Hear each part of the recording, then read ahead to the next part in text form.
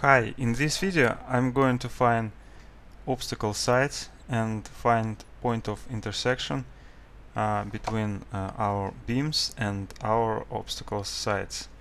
So first of all we need to create a function. I will name it get obstacle sites, and we need to get obstacles array from the state, and we need to map over this array and get each element, each obstacle. For each obstacle we need to get hex center. I will use hex to pixel function, and before I will use it I will parse this element because it's array of strings representing objects. Then I need to create for loop.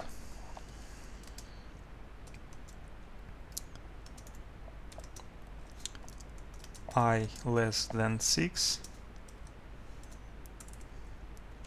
and I will use this loop to get corners of each obstacle. I will need function get hex corner, which we used to get corners of our each hexagon, and I will copy that and paste it inside my for loop. So at each iteration I will get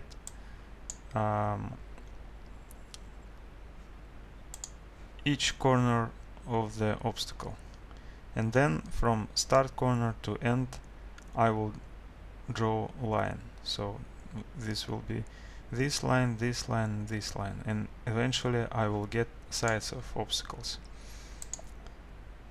So let's create array where we will put each side, and let's create side variable, and I will use JSON stringify to create object with start and end values. We get start and end objects here, so we will get the start dot x and start dot y, and same for the end. So we will get eventually array of sides of 2 points of one side, start and end. Then I need to check if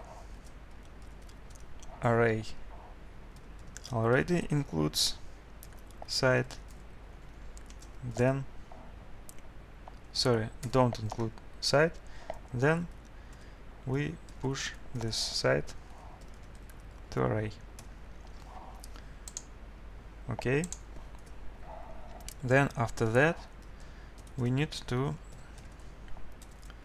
store it in state. I will create hex sides key in state and assign to it my array of sides. Then I need to create callback. This visible field callback, in which I will call this function, because we need to call this visible field after we will get hex sides array.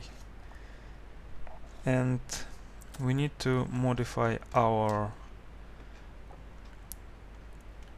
breadth first search function. Instead of colon visible field, function, we will call get obstacles. Get obstacle sites, sorry.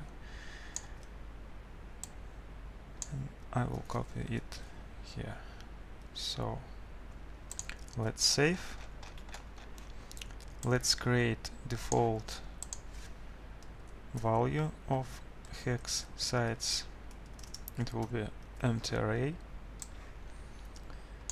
And after we put sites to hex sites array, we can get it here.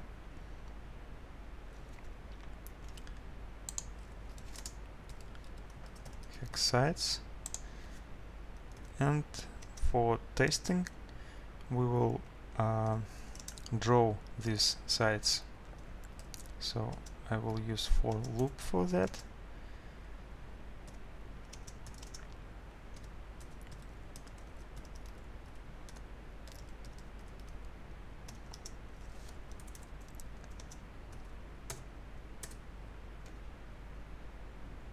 And I will use this function, draw line.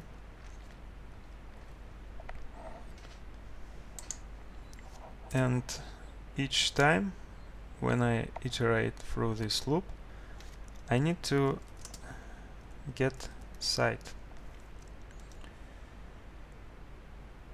And we know that hex sites is array of stringified coordinates, so I need to use JSON parse on each hex site's element.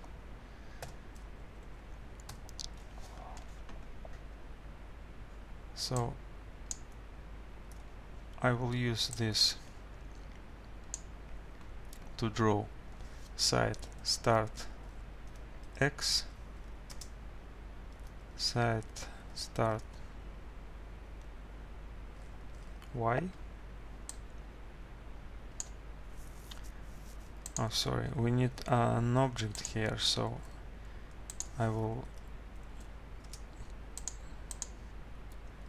use an object as argument with X and Y.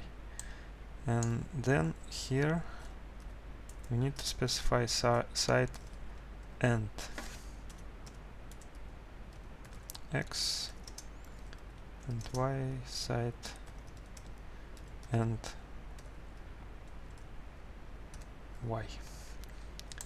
And I draw red color. So let's save. Let's reload the browser. Okay, we have an error here. Center is not defined.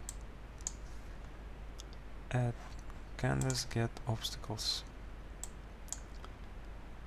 Center, of course. We need to replace center with hex center. Let's save.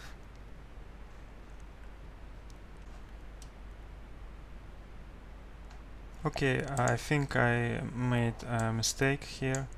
Instead of calling function here, I need to call it here, and I will check the same for this. Here it's okay. Okay, so let's save, reload the page, and we see that our obstacles have their sides, red sides. Let's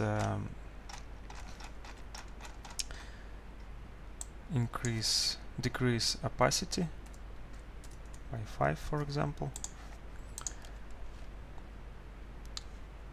Okay, we see sides. So right now we need to calculate intersection of beams with each sides of these obstacles.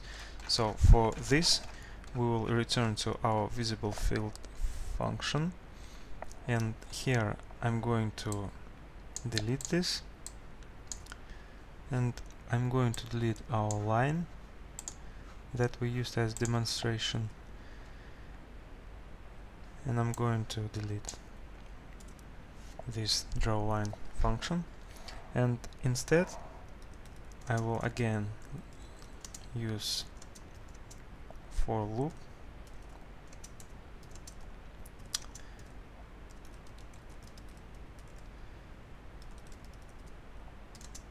to iterate our hex sites array,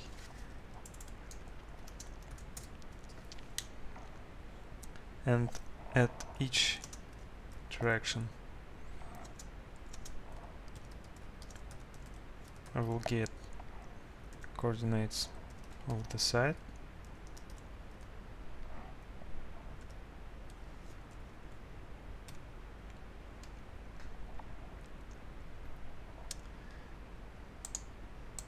and I will copy that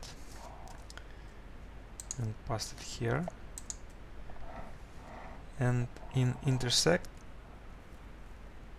variable in line intersect function we need to leave this same, and instead line start and line end we need to type site start x site start y, starting point of our obstacle site, and end point of our obstacle site.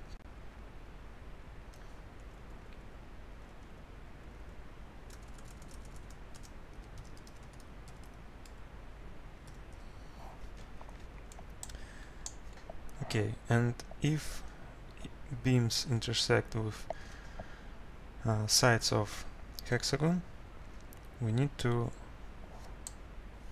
just draw a line from center of player position to intersection point. Okay, let's save. Let's reload the page.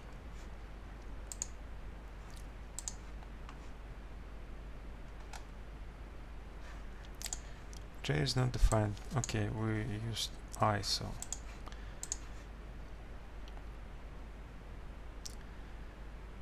Okay, we see that there's too many beams.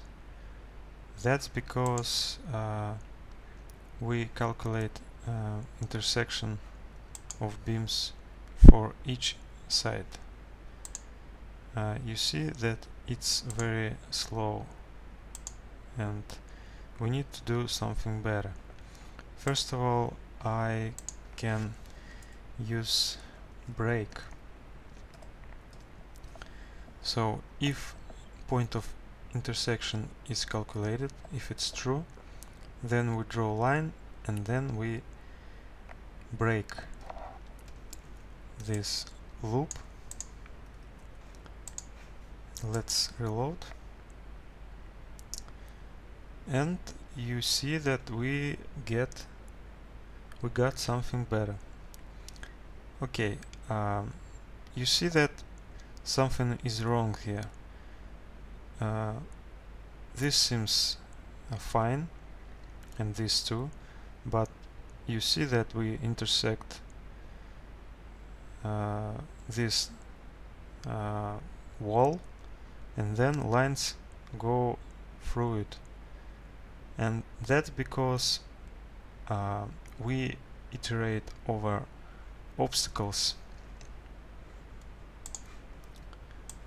over this array of obstacles, and it's iterate and calculate intersection